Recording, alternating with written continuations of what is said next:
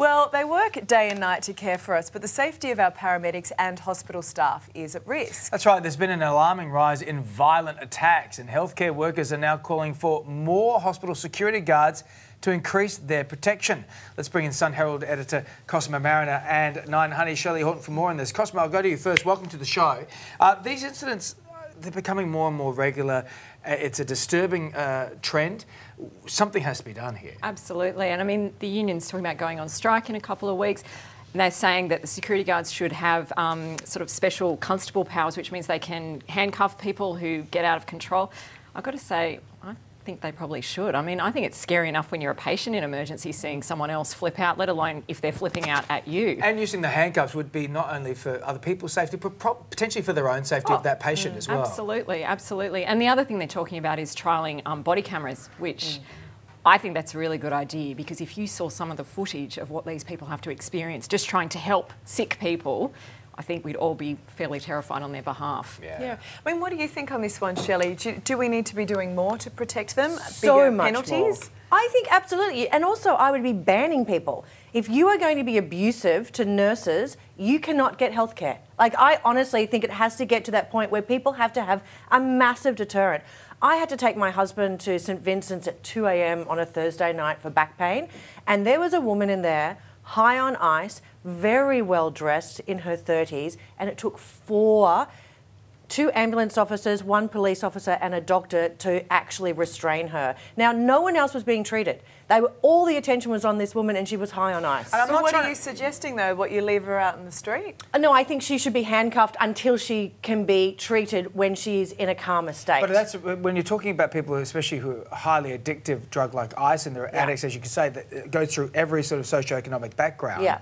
To sort of say, well, we're going to withhold medical treatment or withhold anything until you dry out. Yeah, sounds but I mean, impossible can't we use naltrexone or something where they actually are given a drug that takes the drugs out of their system, and you don't get treatment until the drugs are out of your system, because it's not safe for other people to actually be helping you at that stage. And, you know, once they're sober, I'm sure they're incredibly remorseful and can't believe their actions. But when this woman has like superhuman strength, and she was a 5'2" blonde, like, it just, to me, made me afraid and I was just there with a patient, made everyone else in the room afraid, and made the waiting time a lot longer because all of the attention was on that. So I'm all for the handcuffs. I'm all for keeping them subdued, lock them down, and do not treat them until they are in a better state. All right, let's move on to something a little bit lighter, because job interviews are stressful enough as it is, but now one boss is really up in the ante. So the head of an $8 billion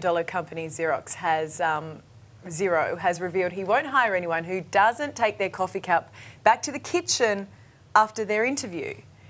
Now, where do you stand on this, Cosimo? Because, I mean, if you're going in for a job interview, do you even know where the kitchen is? Well, he says that during the interview process, he takes them for a walk through, gets them something in the kitchen, then brings them back to the office, and then at the end of the job interview, he thinks that they should, you know, then offer to wander back to the kitchen with their coffee cup or their water or what have you.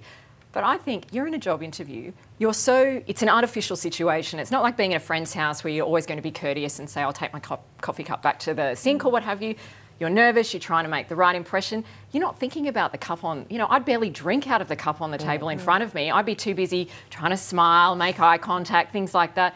I don't think it's a fair way to assess whether someone's a respectful, collegiate, potential staff member at all. Shelley, aren't you looking for other things from a member of staff that's potentially going to work there, as opposed to whether they wash their cup? Look, the thing is, I actually had a boss in London, and he had the interview chair, which had a dodgy leg. And so what would happen is you'd come in for the interview, you'd sit on it, and the chair would collapse. What a and he would assess how you reacted in a humiliating situation. So, did you laugh at yourself? Did you get embarrassed and feel mortified? Did you threaten to sue? Did you get angry?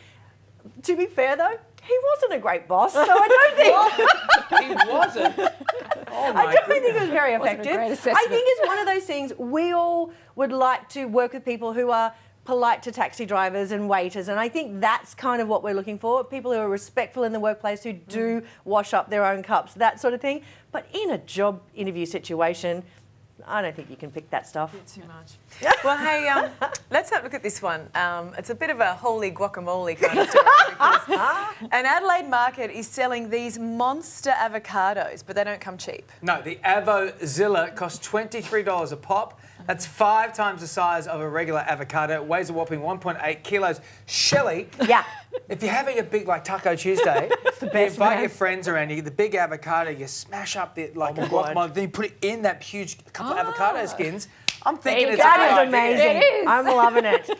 Here's the thing, though. You know that avocado would be rock hard, off. Like, $23 down the drain. It should have, avocado should have, like, SMS alerts. Like, Yeah. we're Going, here. I'm going. Yeah. Yeah. But I've done the maths on this, and like, you know, say an avocado costs $4, and this is 5 times the size. You're still cheaper to buy 5 avocados. Yeah, than absolutely. But you don't get the drama. Look at there's my Instagram picture of this avocado the size of my head. I forgot about social media. There you go. You just have a catch cry, like, house deposit, right there. Or a house. You could live in it. What do you think, Cosima? Would you spend that much? No, I wouldn't. I struggle to go through one avocado without it going a bit festy in the fridge. So, you know, I'm not going to go out and buy this massive thing and I then... didn't even know there was those little, like, plastic things you could put the avocado. know. Like I've never magic bought plastic one. things. Does it This, work? one, this genius. wouldn't Magic. fit. Another reason. That would have to eat it whole. Tupperware has to create a whole new giant avocado thing. We are solving all the world's big problems this morning. Thank you both for coming in. Thank you. Thanks a lot. All right, coming up, breaking news out of America. 11 people have been...